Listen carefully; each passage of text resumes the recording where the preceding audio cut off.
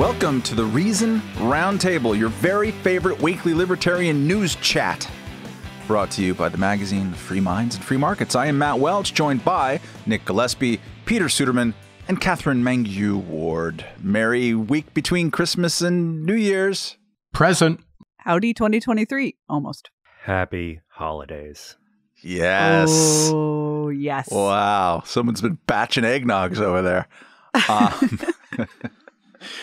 That really sounds like a disturbing euphemism, Matt. No, I think it sounds like a euphemism, but subvertical. Totally good things. To be batching eggnogs is to be in a good place. No.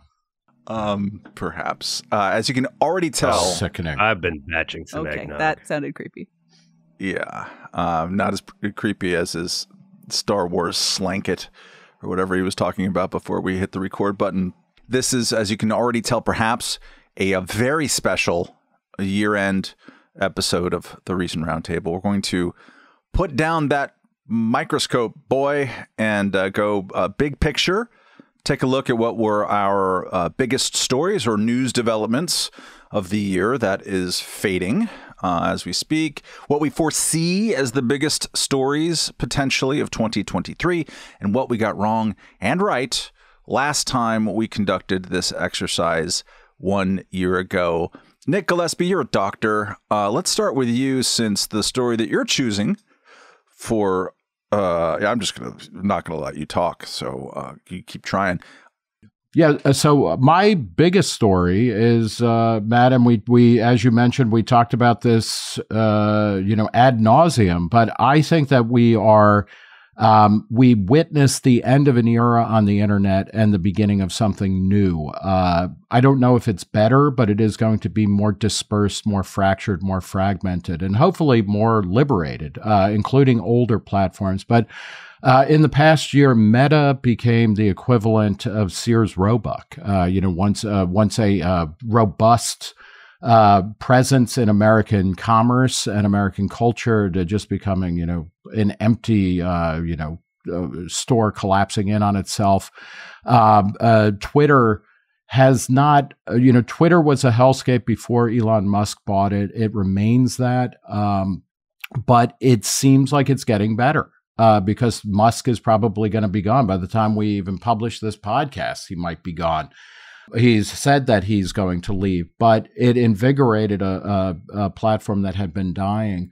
I think the biggest thing to look at is, things like TikTok. Their growth rate of TikTok declined massively over the past year, suggesting that it too is not growing in the way that it was.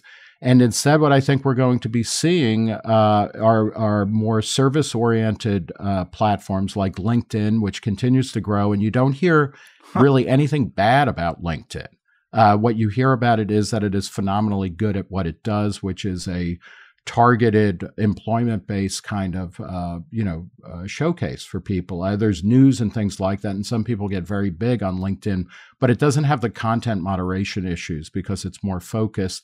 I think you are going to see people leaving, not necessarily for Mastodon, which is a decentralized federation of kind of mini Twitters. Jack Dorsey has a new project which is getting high marks from people like Mike Masnick at TechDirt and things like that. But I think what we witnessed in 2023 was the end of the old new media and the beginning of the new media. It's not going to be Web3. And it is not necessarily going to be in the news that much, but the people who use the internet, the people who buy the internet or run the internet and create the internet are busy being born. And I think that's the single biggest story of last year. And it's good that we closed out with the Twitter files, where there's a lot to talk about there, a lot to critique the way it was done, as well as also to go through the information. But by exposing how much the government interacts with major tech platforms, which were all born in a moment where we were finally escaping the clutches of terrestrial meat space and the hulking, rotting corporations and governments that John Perry Barlow talked about in his declaration of cyberspace in the mid-90s. That has been revealed, and that is going to be the next thing that we move into, an internet that actually gets back to the kind of ideals of the mid-90s when the web was being born. Katherine, I mean, it's weird, or it's striking, right? Our great colleague Rob Suave had a book, Panic Attack, right? About tech that came out, I don't know when, like a year ago or so. Tech Panic. They all have the word panic in them, but they're different arrangements. Yeah. At any rate, we began the year with like a widespread bipartisan sense of like, wow, we really need to do something about these monopolies, all of them. And yeah, all these monopolies in the same industry. Yeah. We need to whittle it down to at least 3 or 4. Right? When do we get to spike the football and say we're always right, people, listen to us? I mean, we never get to spike the football. I regret to inform you. Like, we are always Charlie Brown and never Lucy or something, to mix my football metaphors. Sometimes we get to spike the eggnog. Yes, at best we're spiking eggnog. But yeah, we were right. And, I do think I'm a little bit torn, because I think that there are people who say, with some justice, these large, powerful corporations, these dominant players in a certain industry, sure, they're going to go away eventually. But what harm have they done in the meantime? And you libertarians are too utopian to think that they will go away in some way that like correlates with the harm that they do. But then here we are having a national moment of like, actually, a bunch of these social media platforms are kind of bad. We'll stop using them. Like, this is this is exactly the dynamic that people who understand markets and understand particularly the ways that they work in contrast to governments, which is to say, it can all turn on a dime when the cost benefit no longer works. And that isn't true with the actions of the state. So yeah, people were like, oh no, is Twitter bad? And Elon was like, oh no, is Twitter bad? I'm going to buy it and see if I can fix it. And then he was like, nope, actually, maybe it just is bad no matter what. And everyone was like, yeah, it could be bad no matter what. And then everyone just leapt off the side of the boat and like swam off into the beautiful crystal seas. Like, it's fine. It's going to be fine. And maybe Twitter emerges, still alive, still somewhat intact from whatever is happening here. Always worth keeping in mind that Twitter was never real life, and everyone was not on Twitter, just everyone we know. Therefore, again, making it not the public square and not a monopoly. Facebook has already, I can't even remember what Facebook looks like. I haven't seen it in so long. And other bad social media will go the same way. Peter, you live in Washington. Do you ever foresee this sudden kind of like loss of hold on everyone's consciousness? I mean, I shouldn't say that really, because people have been talking nonstop about Twitter and nothing else for the last month. It's very annoying, actually. But it's sort of like the loss of hold on America of these social media platforms doing anything to slow down what has been a race in Washington to regulate these people. That's a good question. I think that it may change some of the discussions in Congress. But first, we're going to have to get through something that I was going to preview a little later in this episode, a Supreme Court case dealing with Section 230. And that's going to come next year, and that's going to be a big deal. And we can talk a little bit more about that later.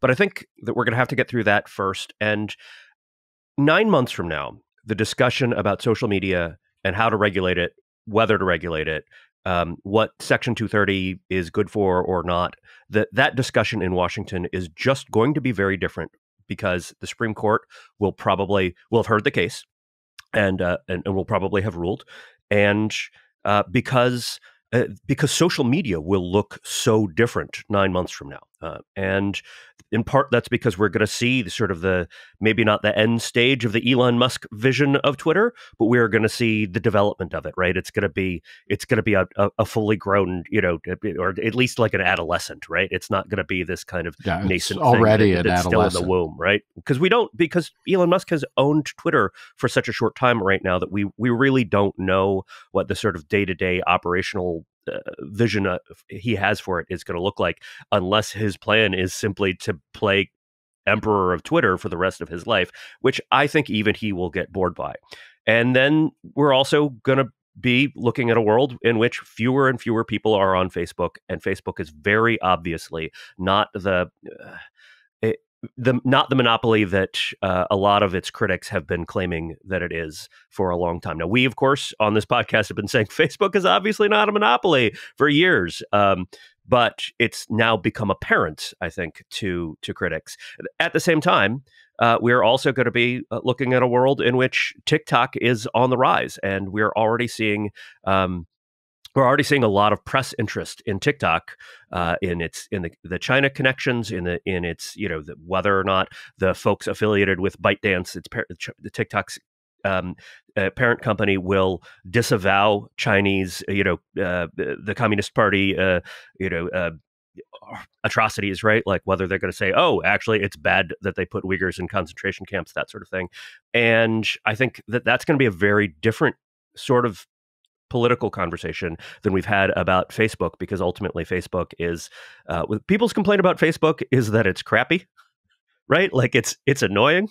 Like and it's big. But it's an American company, and it's not obviously, it doesn't have any obvious direct connection to Chinese Communist Party human rights abuses. And that may be different when it comes to TikTok. All right, next up. Go ahead. I just kind of follow up on that. The low standards there, just so incredible. Like, oh, there's no genocide in this social media platform. So it's okay. There are already alternatives to TikTok. And as I mentioned, their growth rate dropped significantly from like 30% year over year to something like 8 or 6%.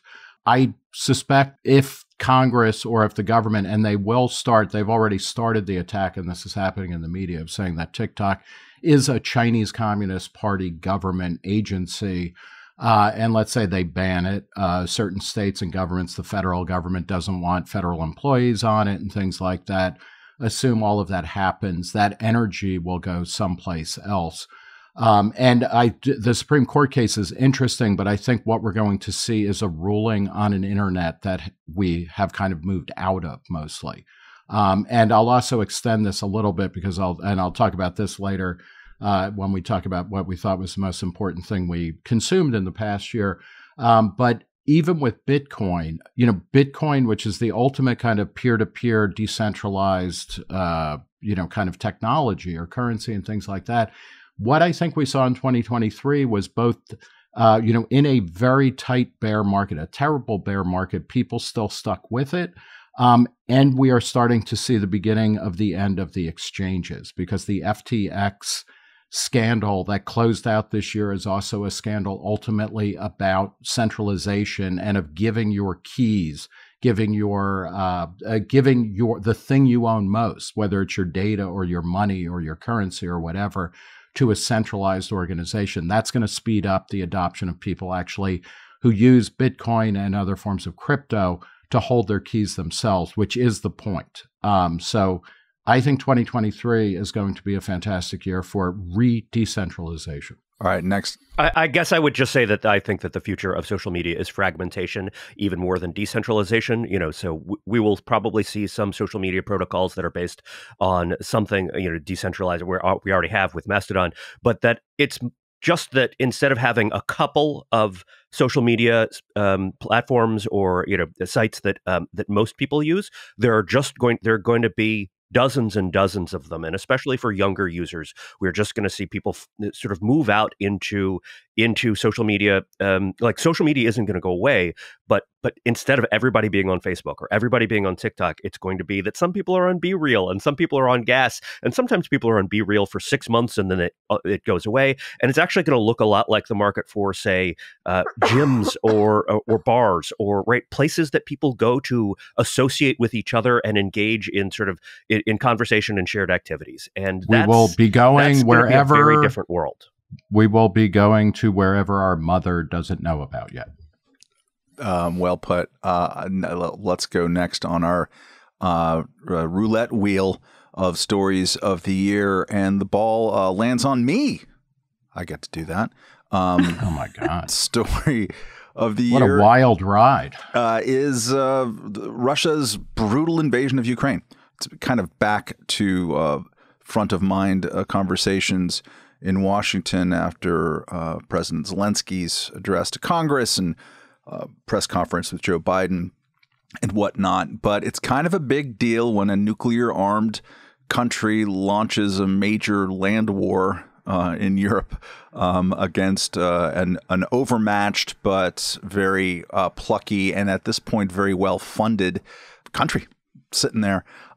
It's hard to pin down exact estimates on how much damage has been caused, but whatever the number is, it's like horrendous, too horrendous to think about on both sides. There's right now they're kind of settling on a consensus number of 100,000 troops killed or wounded on each side at this point. It's such a higher number than what was produced, for instance, in the Soviet Union's invasion of Afghanistan in the 80s, which had huge repercussions on the politics back in Moscow. So one can only imagine, especially as the very noticeable kind of resulting clampdown on civil society in Russia this year as part of the war, what kind of reverberations this might have.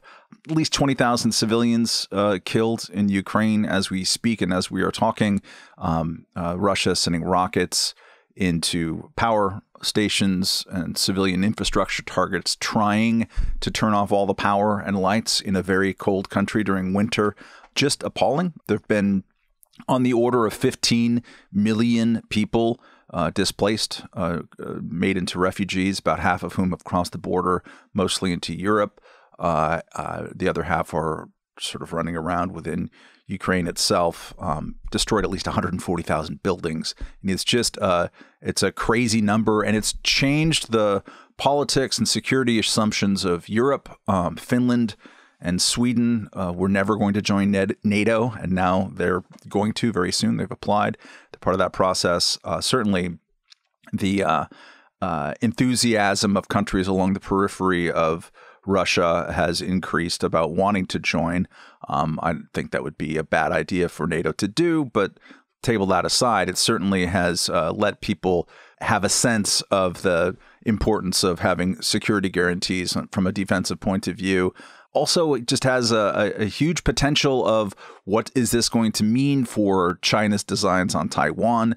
Does it make it more likely or less likely? I think it's very probable that it makes it less likely after China sees how the world rallied to the defense of a country that is invaded by a big neighbor. It's just inherently sympathetic to root for the person who's invaded in that case. The principle of national sovereignty is not a small one. It's kind of a big one. There's been a lot of reasons given, particularly by the United States, over the last 30 years to justify or attempt to justify, usually very badly and disastrously, intervention into another country. We intervened into Libya because we were trying to prevent a local atrocity, for example. This is a little bit different. This is right there on the order of when Iraq tried to gobble up Kuwait. The international community has a different set of taboos when it comes to, hey, I'm just going to annex my neighbor. And so it's going to have effects, the likes of which we don't really know. I presume that at some point in the next year, we're going to see Ukraine drive basically Russia out of everywhere except Crimea. And then that moment will be a very interesting one because the interests of the United States, which is the principal backer of Ukraine, and Ukraine will maybe differ in trying to wind that to a close. But it's a huge story. It could be Vladimir Putin's last act, major act, and it's a big failing act as president of Russia. And we don't know what the world looks like coming out on the other side of that. My hope, reflected in the piece I wrote earlier this year, right at the outset of the war, was that this would be an occasion for a rethinking of the security status in Europe and basically the creation of a real post-Cold War settlement, which we never really had. Usually after long wars, there's a really big, messy process of creating a new international structure of how things go. I have argued that there should be one like that, and it should be led by Europeans, not the United States, and that the United States' primary involvement in it helps to prolong and make things worse, not better. That hope so far has been dashed. The U.S. has been even more primary in this, and I think that's a mistake and one that we'll continue to watch as Russia eventually loses, but on what terms, we don't know. Suderman, are you still as scared about us all dying in a nuclear conflagration as you were 8 months ago? I mean, it depends on the hour, honestly. But I do think we just underrate the possibility that this becomes a nuclear war, and that Putin just decides he's tired of losing, and he just wants to take out the enemy using the resources that he has. And I think the United States' involvement in Ukraine, again, I just have to keep repeating this. Ukraine's cause is just. Ukraine is absolutely the sympathetic country here, and I get why people root for them to beat back Russia. I get why people want to help, but the sort of joint activity that we have seen between the United States and Ukraine, with Zelensky's appearance in Washington, with Biden essentially promising unlimited resources, make America, if not an active player, I mean, if not, actively fighting in the war, we are a partner in this war. And that is a very dangerous position to be in globally, because that means that that two of the most well-armed nuclear powers on the planet are effectively at war with each other. And I think you just have to be at least somewhat concerned about that all the time, even if it hasn't gone badly yet, even if in some ways, aside from obviously the initial invasion itself, Ukraine has done surprisingly well, and we have beaten back Russian, the Ukraine, and using United States weapons has beaten back Russian forces and degraded the Russian military. You have to be concerned and a little bit worried that this thing could become a much wider and much more deadly war. I worry, Matt, that American, my main interest in Ukraine is the way that it affects American foreign policy and America. And I agree with Peter that Ukraine is, incredibly sympathetic, is wholly sympathetic here, and is fighting a good fight. It is not America's, and we have pivoted from completely disastrous foreign policy, not just in terms of military intervention, but in terms of large strategy of our role in the world. We've pivoted from Iraq and Afghanistan and 20 plus years of absolute disaster and failure, where we've inflicted countless casualties and deaths and mayhem and chaos on the planet, to this good war, where we don't know what we're doing. We don't know what we've gotten into. And that deeply worries me, because this is already a moral crusade. And as Peter suggested, it's an unlimited blank check as long as Joe Biden is around. And that should trouble everybody, because we need to figure out how do we stop this and get back to something you were talking about, which is an actual post-war settlement where Europe is taking care of Europe and kind of holding the order there, and it's not up to the U.S. The upside, and this goes with my interest in kind of decentralization and whatnot, is the act of Ukraine, a relatively small country with essentially no armed forces, has done incredibly well against one of the very largest armies, on the planet. That will give pause to hopefully to Russia. I mean, as the Russians figure out a way to depose Putin, or to change his rhetoric so that he's ready to take whatever scrap is given him and get out.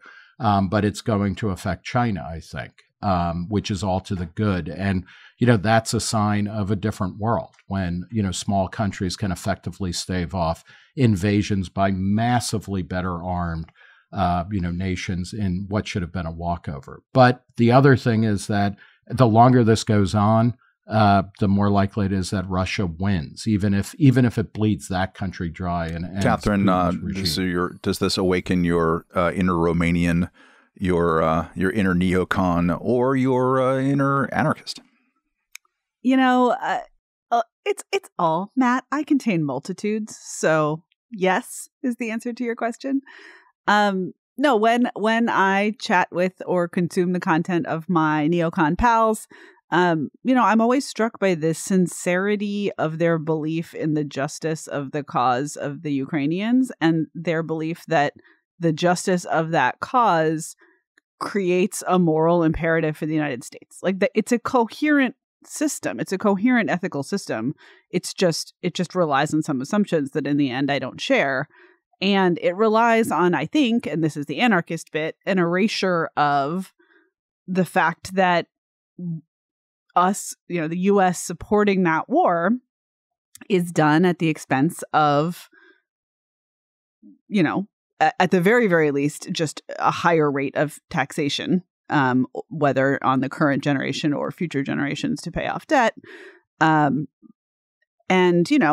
I think also at some risk to the physical safety of Americans, as Suderman has highlighted, like when we get nuked, the calculations all change. So, I remain in the... Do you think taxes are bad now? Wait till after the apocalypse. So my position kind of remains the same, which is very similar to all of y'all's, I think, which is like, I'm sympathetic to those guys. And also, I don't think that we are required to help them, nor do I think as a matter of statecraft that it is even praiseworthy to help them necessarily. Those are two different things and people love to conflate them. But, I am not sure we are doing the world a favor or ourselves a favor in, getting so heavily involved in this conflict, not least because you end up with just this kind of shenanigans that we got in our budget process this week, right? Which is like, oh, we gave away all our weapons to the Ukrainians. We need a lot of money for more weapons. And then we're going to have a lot more weapons and then we're going to give them away to somebody else. And like, that's not a business that we should be in, I don't think. All right, let's go next on our stories of the year. Roundtable. Roulette wheel. Roulette wheels. Thank you. Suderman, what do you got? My story of the year is Biden's student debt cancellation. It is a flagrantly illegal $500 billion executive branch overreach at the behest of progressive activists and lawmakers. And I think it's really indicative of the Biden approach to governance and to politics. It is a policy that primarily benefits upper middle class, obviously educated or more educated than most people borrowers if they've been to college even for a couple of years. Folks who are either better off than on average than most people or upwardly mobile. It is just incredibly costly for $500 billion, and that's on top of the $200 billion or so we've already incurred just from pausing repayment on student loans as part of pandemic policy. It's inflationary in a time of high inflation. And again, it is just blatantly, flagrantly, obviously illegal to the point where a year prior to Biden doing this, Nancy Pelosi was like, oh yeah, we can't do that. It would be illegal. And they justified it by an absurd, frankly insulting reading of a post 9/11 statute that has been rejiggered to fit the facts of the pandemic. The HEROES Act, right? Which is, another lesson in whenever you have a cutesy acronym attached to your legislation, it's a bad idea. But that was the Higher Education Relief Opportunities for Students Act, which basically said that first responder types after 9/11, that the president could adjust or cancel some of their student loans. But it also just sort of had some vague language about emergency, about times of emergency. And so the Biden administration went back and said, oh, this is a time of emergency because, there's a pandemic. This was, of course, as the pandemic was winding down.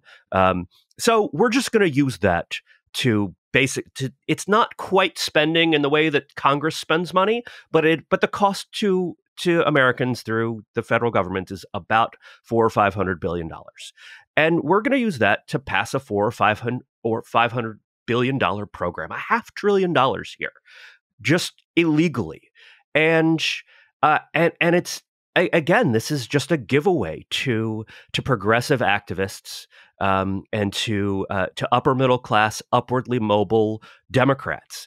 It's insulting. It's embarrassing. And I'm glad that the Supreme Court is actually going to take a look at this. I think it is likely at this point that this policy ends up being struck down Nick, by the Supreme Court. You like to eat class war for breakfast. I had a total of about $10,000 out in student loans. Still?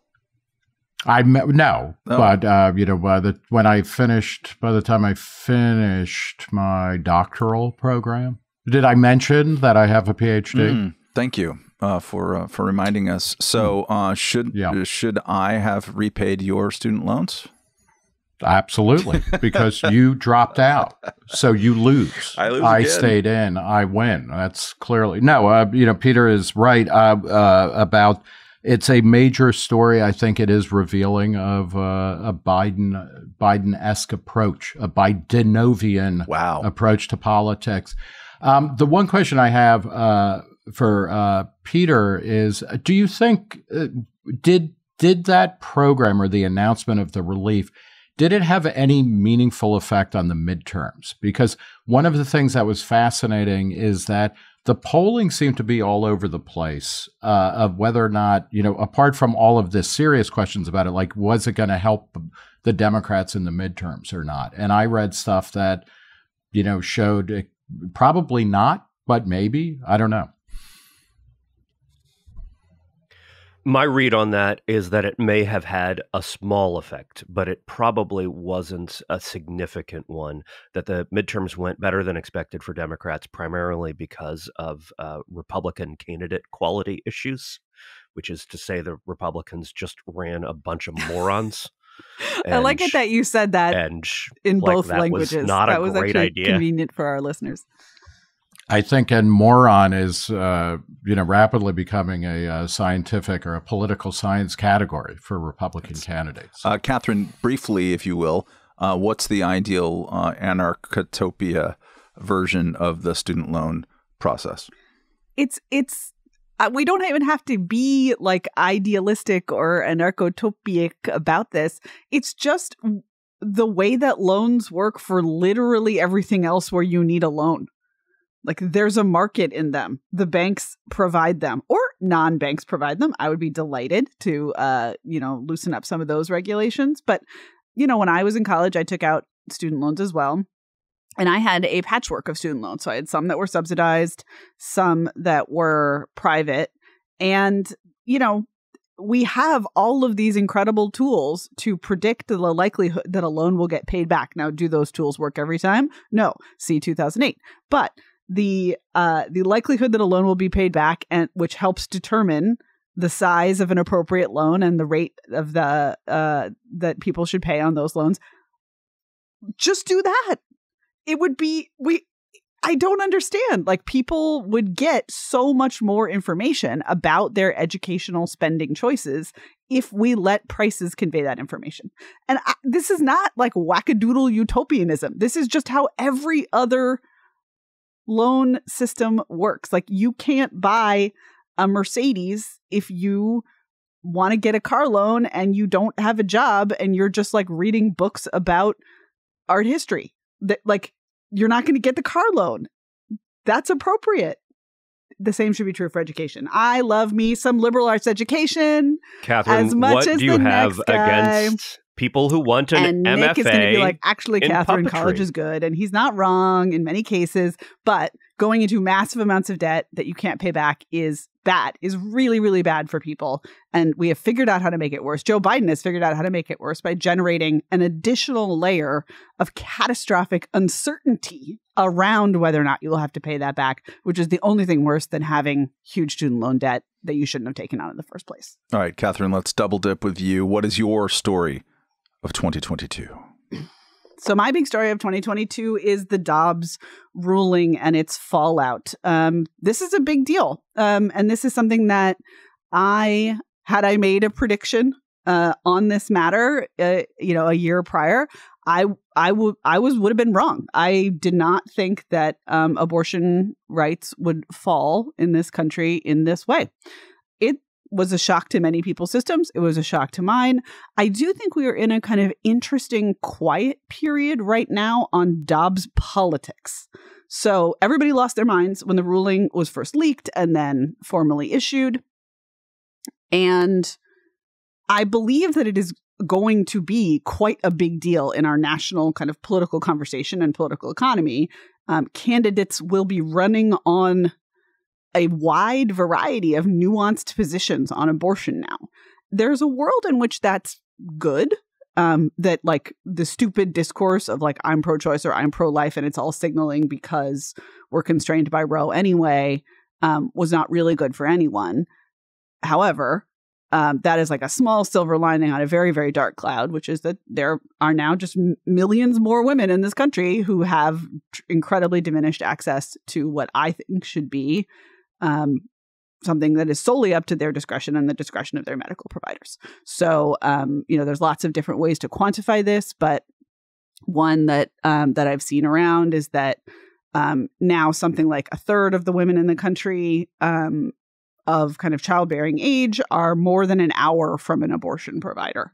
And that is because if you live in one of the states that either had a trigger law, and so therefore, as soon as Dobbs came down, abortion access was restricted, or have subsequently passed laws to restrict access, those people either can't get an abortion or, more relevantly, have to travel. I do think it's an interesting experiment in federalism. And from that perspective, I am intrigued to follow how it goes, because it is true that, I think there will be broader patterns where people who value having access to abortion will move to places that have it, and vice versa. I think this is probably a bad thing for polarization in the country. If that is your primary concern, we're going to sort more red and more blue.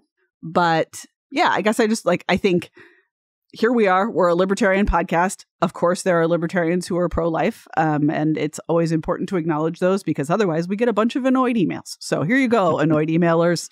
Some libertarians are pro-life. But I think on a libertarian podcast, wrapping up 2022, to not talk about this big new prohibition, right? Like, we are now entering like a new prohibition era in many, many states, which will have all of the predictable consequences that prohibitions have. I think that the word prohibition applies here in large part because people disagree about abortion. We don't say there's a prohibition on murder, except for in the most technical sense, because we all agree don't do murder. But this country is very, very divided about where abortion falls on that, on those moral questions. And because of that, there will be people at odds with their police. There will be people at odds with their neighbors. There will be secrecy. There will be black markets. And we know how all that goes. And it's dark. So that's, to me, is the biggest thing that happened with respect to freedom in the United States, at least in 2022. Hey, Katherine, you mentioned the quietness of the current political discourse. You called it a moment.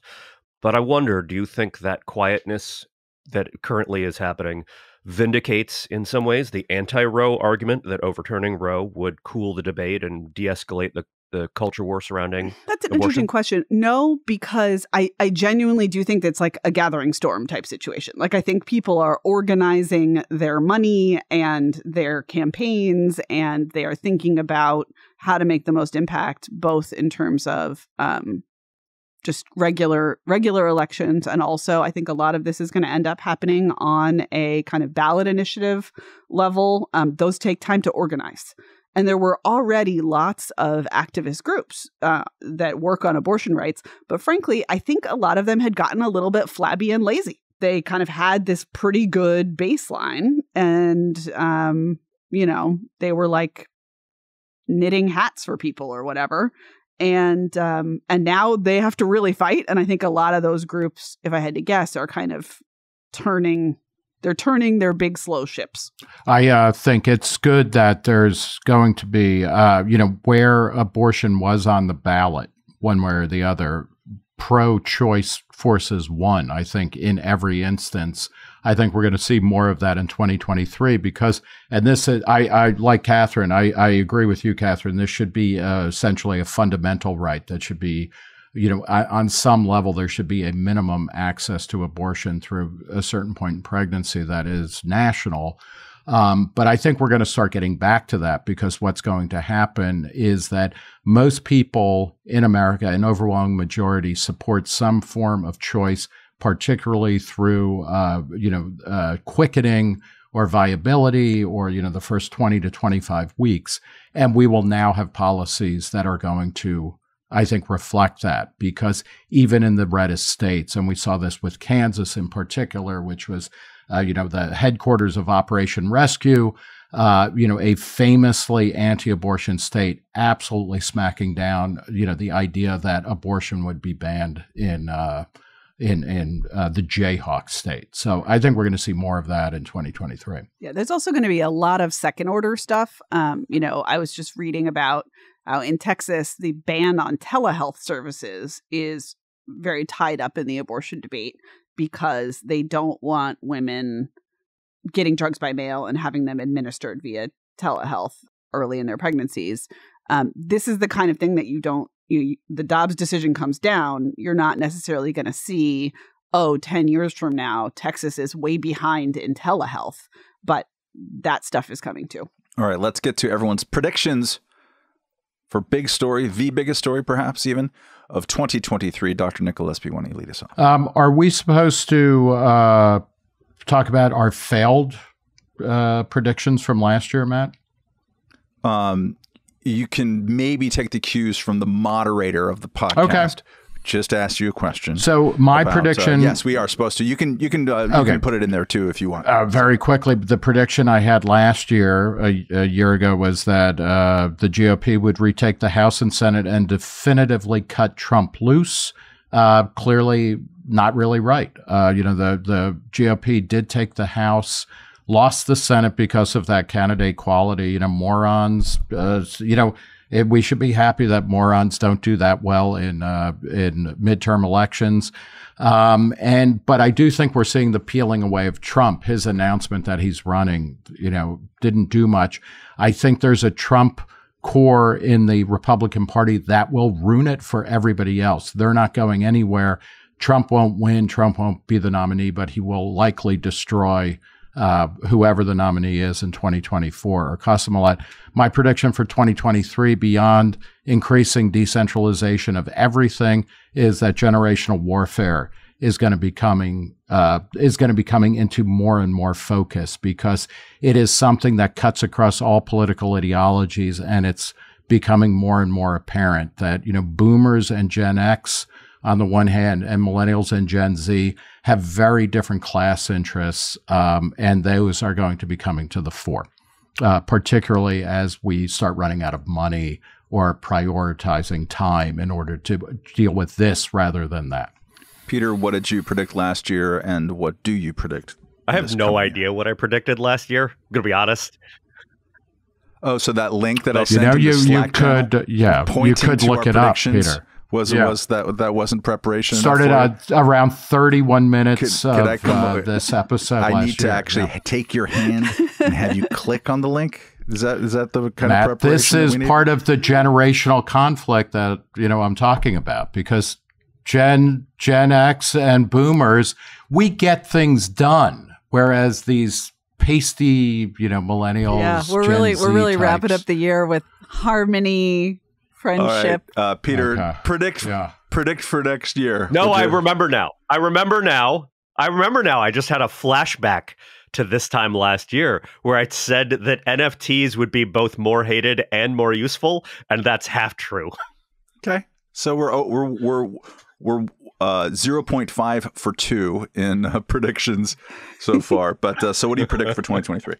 I think that people are going to be talking an awful lot about Section 230 because of the Supreme Court case, because when this sort of thing goes to the Supreme Court and the court is going to have to make a ruling here, that is going to start a new era in discourse about online speech and liability. Section 230 is best understood as the First Amendment for the internet, right? It protects both large companies and individual users from liability for things they didn't say themselves. So if you have a comment section on your Substack, you are not liable for something that somebody else says on that because of Section 230. That's also why Facebook isn't liable for something that somebody posts on Facebook. And the Supreme Court is going to rule about that this year, and I think that is going to bring a a new understanding of what Section 230 is and what it does into political discourse. A lot of people think that there is some sort of weird carve out for big platforms or something like that. It's just wrong. There's an awful lot of bad. There are an awful lot of bad legal takes about Section 230 out there, and I think that especially in the aftermath of Elon Musk buying Twitter and what we have seen there, and in Facebook's decline as it is losing daily active users in North America, I think that is really going to change the discussion about social media and online speech. Katherine, what did you get right last year, and what do you predict for next? I'm right about everything, as you know, and I was right about my prediction, which was that it was going to be a big year of parental discontent with schools, and I think I used the word accelerating. We could quibble with that, since it is true that there was just it's hard to actually imagine that people would have been more discontent with schools in 2022 than they were in 2021. But many of the ways in which people have broken away from, or, kind of refused to tolerate the shenanigans of traditional schooling have stuck around, even as other pandemic restrictions have kind of eased. The AP did a report where they looked at homeschooling data. They had 28 states in it, and all of those states, with the exception of South Dakota, which it seems to be a data issue, but all of those states reported that homeschooling remains significantly, wildly higher than it was pre-pandemic, even though it is down somewhat from the 2020-2021 peak. This is Minnesota as an example, right? So they had 27,000 students being homeschooled this year, compared with 30,000 during the last school year. But before the pandemic, those numbers were less than 20,000. It's, that's a lot of kids. And Black families in particular are sticking with homeschooling at extremely high rates. I think this is really important. I was actually just talking with somebody yesterday who works in this space about what could have happened if education savings accounts had been in place in more states pre-pandemic. Because I think a lot of parents kind of realized that there were some costs associated with education choice in its various forms, but especially teaching kids at home, and couldn't absorb those costs, especially in a year when maybe their income wasn't what it had previously been. So they ended up going back into the public system despite being pretty unhappy with it. I do think that's a very interesting kind of alternate history, where there was just a little pile of your money, your taxpayer money, set aside that you could kind of pull back into your home to buy books, computers, fund activities, that kind of thing. That is happening in an increasing number of states. And, the triple-demic didn't really drive as much as some public health officials hoped it would. But we can't rule out this happening again. And I do have this kind of feeling of like, we should be ready. But I think broadly my prediction was right, that a lot of people were not going to go back to public schools, and there was going to be discontent with the schools. This, of course, doesn't even begin to address all of the culture war, public school, library, book ban battles, etc., trans stuff, all of which is also driving discontent with schools. Prediction for 2023? My prediction for 2023 is I was actually going to say something a little similar to Peter, so I'll pivot a little bit and say, I think that it's going to be the year that, is this too stupid to predict? Yeah, I'm going to do it. Okay. I think 2023 crypto is going to redeem itself a little. I'm not actually going to say like the world will suddenly understand that Bitcoin is the future or anything like that. But I think, the Sam Bankman-Fried stuff and, maybe associated Elon shenanigans to some extent have caused crypto to kind of hit a low point. I think it's going to come back up. I'm not speaking to the value of people's various crypto holdings, but instead just to kind of the public perception of the utility of cryptocurrency, specifically the blockchain more generally. I feel like this is the year somebody's going to figure out how to use it in a way that doesn't suck. It's going to be like QR codes. For so long, QR codes were like, what are these garbage things? We printed them in our magazine. No one ever used them. Nope. I use them 4 times a week now for that was mine. Practical purposes. So I think 2023 is the year that crypto makes a comeback. Might have been your idea. Bored Apes, Nick. NFTs are going to have a big year in 2023. Yeah. Sorry, Matt. The kids were talking. What were you saying? It doesn't matter in the long run.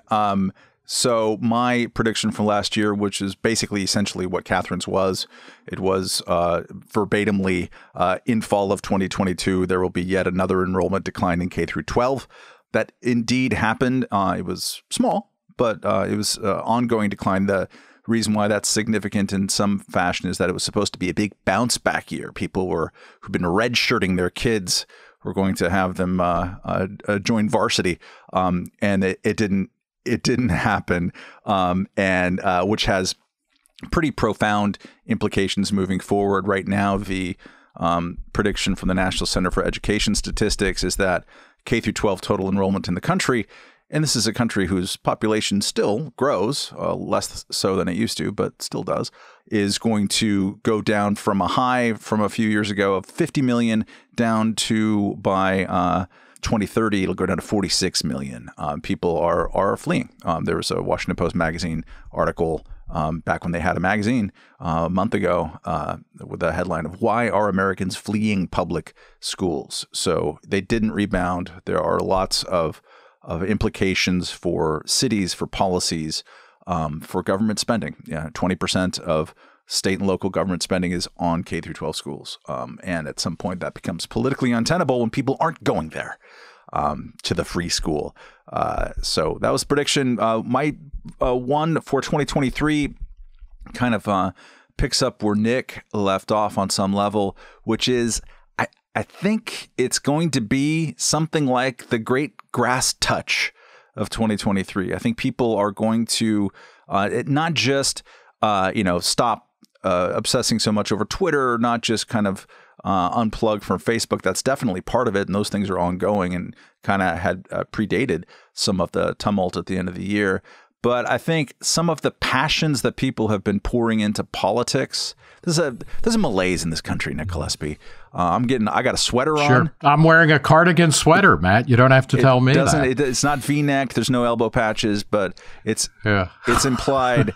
And a lot of the way that has been channeled, and this is stuff like people's life expectancy has been going down, people dropping out of the workforce and just kind of sitting around playing video games like Peter Suderman, and like disengaging from civic life. I think there's going to be a sense of like the people's disillusionment with the side effects of that have been thrown into politics for reasons of Trump, for reasons of other types of things, just because we've had politics take up this disproportionate share of our minds.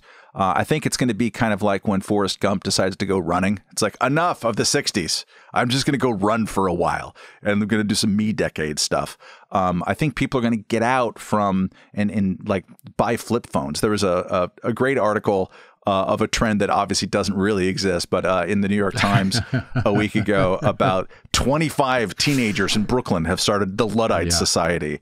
And what it that'll end well. So that must be sweeping the nation soon. But it was actually a very interesting and heartwarming story of kids who are just like, let's all get flip phones and not have smartphones, and we will meet once a week in a park and we'll talk about books.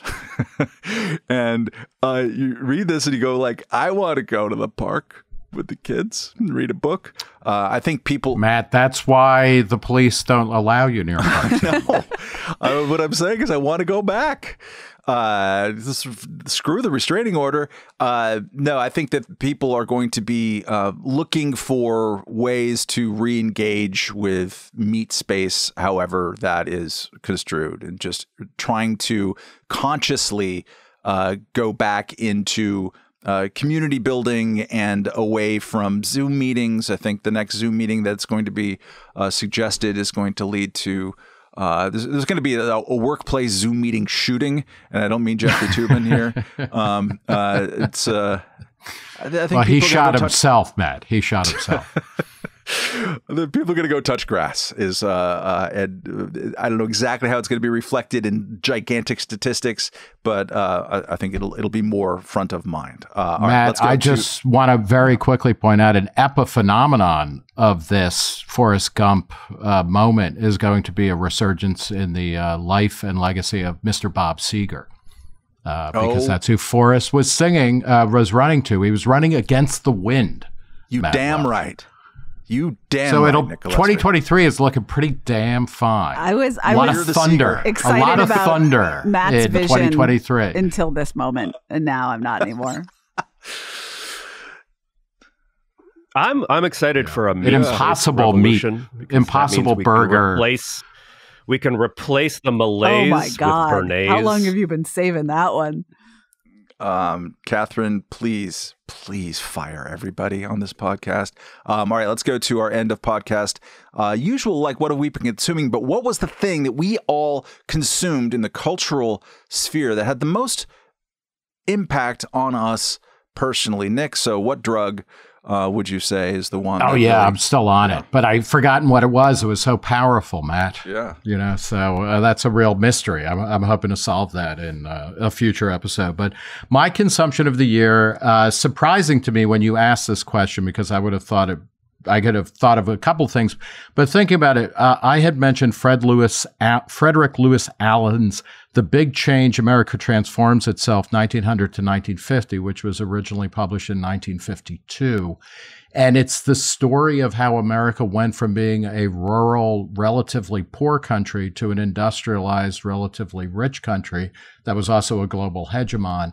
And that stuck with me because I am more convinced than ever, and I've been trying this out, workshopping this endlessly for the past 10 years, that we are in the long 20th century. We're in the grasp of that, and we are struggling to actually get to the next era in American life. And Allen's book helps me think about that, but I think we are at the end of an era, and that era might be the late 60s when Reason was founded, or when the era began, or it might be 1989 or 1991 when the Cold War ended. But whatever era we're in, and we see this in politics, this is the beginning point of the Declaration of Independence.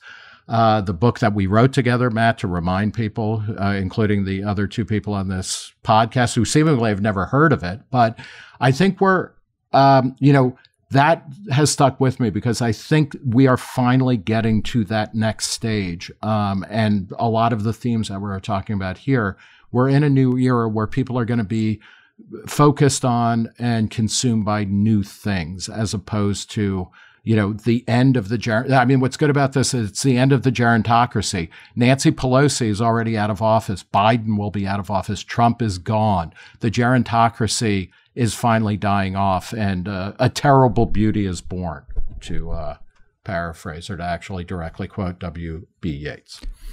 Katherine, what kind of terrible beauty have you been consuming, or has affected you the most? Have you been birthing?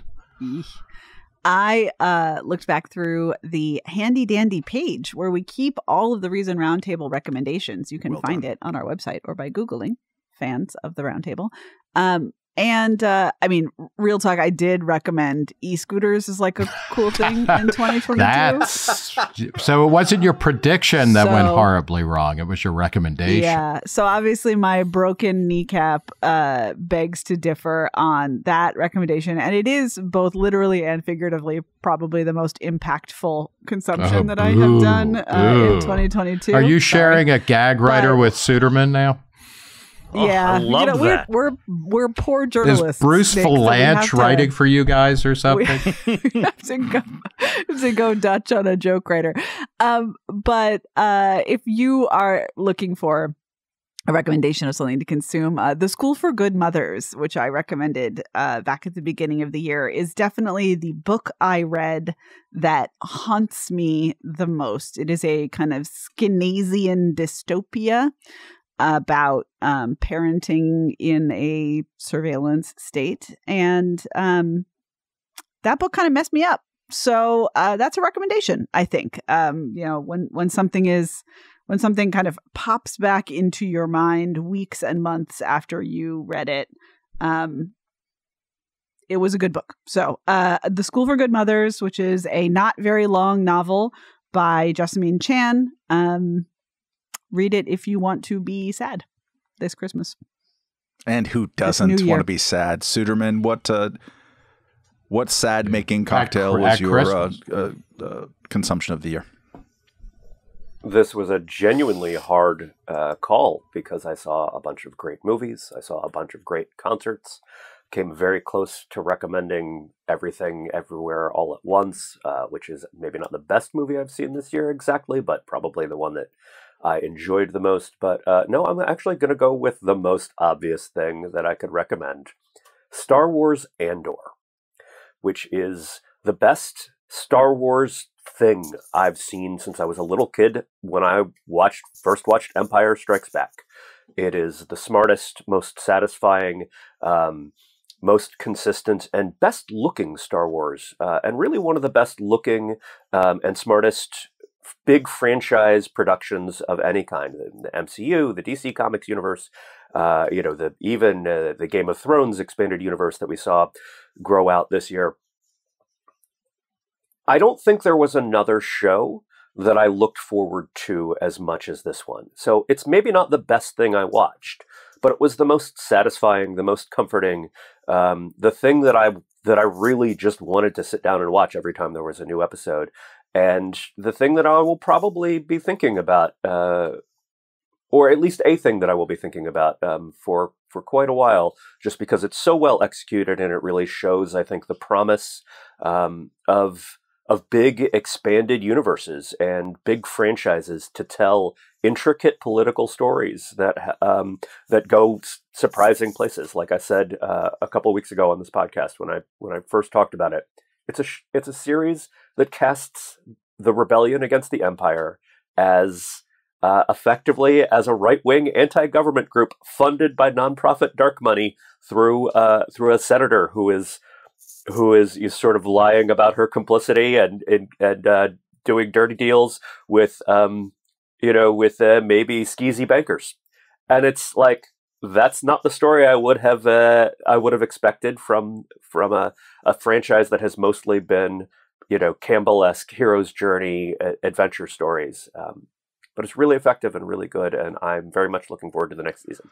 By far the most impact any piece of anything has had on me this year was reading Post-War by Tony Judt. A History of Europe since 1945. It was published in 2005, won a passel of awards for historiography and book awards and whatnot.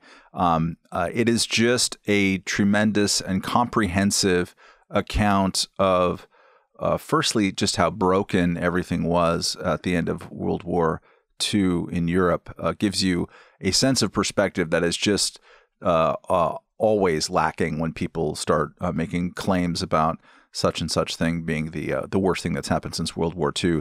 No, dude, the next 6 years were pretty rough, especially the next 2 or 3.